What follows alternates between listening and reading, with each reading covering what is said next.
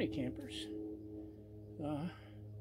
Welcome to Figueroa Mountain Campground. You may wonder why I'm wearing a shemagh. Because the bugs are terrible. And they just left at my bug spray, bullfrog. Which works great on southern mosquitoes, but apparently not so great on California flies and they're everywhere. So the hat and the shemagh is helping keep them out of my face. Let's take a look around the campsite, shall we?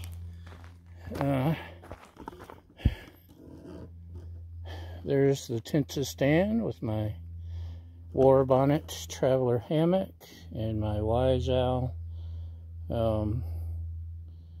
underquilt, and the snake skin is pulled up that gray thing in the corner. That's some kind of bug screen.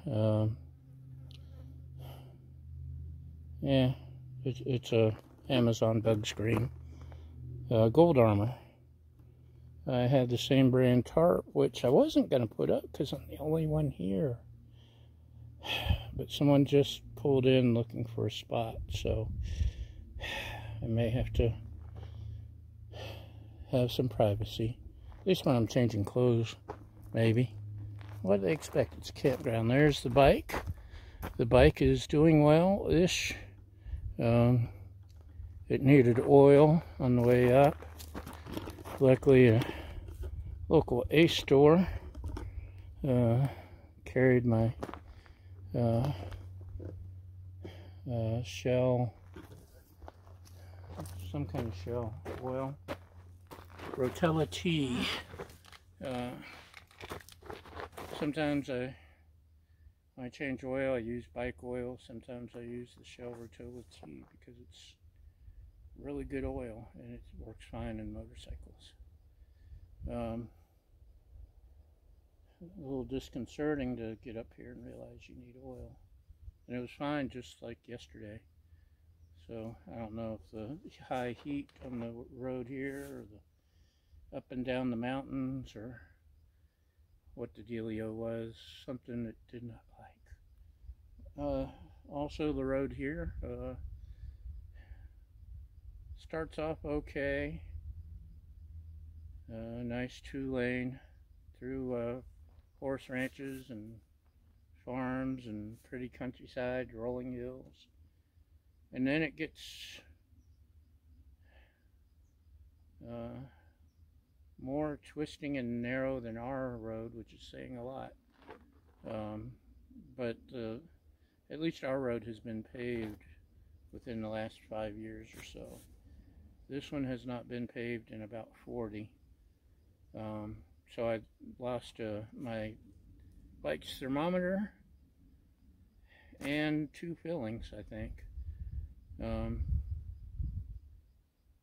went into town, got the oil, had some lunch, a very, very late lunch at a Mexican place in Santa Ynez. But on the way back, I found my thermometer in the road, and it appears to still be working, although there's like 6 pieces I got to try to put back together, but I'm amazed I found it and the car hadn't gone over it, which I've seen one car, I think. Oh no, just as I was pulling into the campground, 4 forestry service trucks were leaving. I guess they count. Not much traffic up here. It's really nice. After the bumpy, crappy roads, it widens and smooths out. It's newer road, but then it narrows into 1 lane once you get into the forest, the national forest, and narrow, twisting, blind corners. But at least it's not torn up and bumpy, so I can live with that. It's you ever come up in the springtime, you have to be really careful because that one-legged road is going to be crawling with tourists. Sorry, bugs. Tourists taking pictures of the wildflowers because this is the place to come for wildflowers. Not this place, but this place. So, yeah, can't remember the name of the Mexican restaurant. It's a fancy place. Mexican restaurant and tequila bar. And they had 1 billion tequilas and some really impressive looking mixed drinks. And I had iced tea because I didn't want to ride this crazy road under the influence of tequila. Now that I'm here, I may open up something. First thing I'm going to open up is Nitro Cold Brew Starbucks because I'm exhausted. Oh, the Mexican restaurant I had, what did I have? Tostada, steak tostada, which was delicious. But it was like 3 o'clock by the time I had lunch.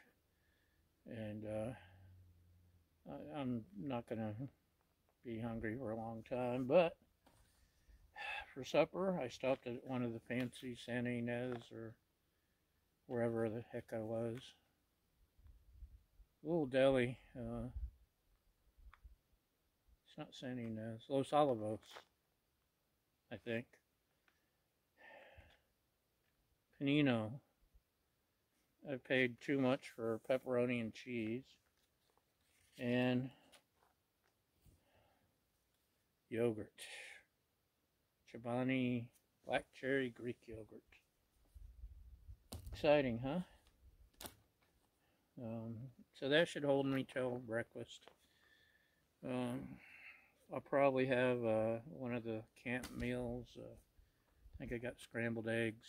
You pour water in, let it sit for 6 hours, and it rehydrates, and you have a tasty meal.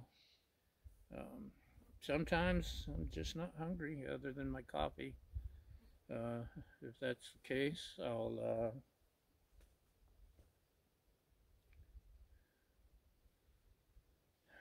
ride into town and grab something on the way, maybe. It's really nice and quiet because just before I hit the record button, the camp host turned off their generator, which had been running all day.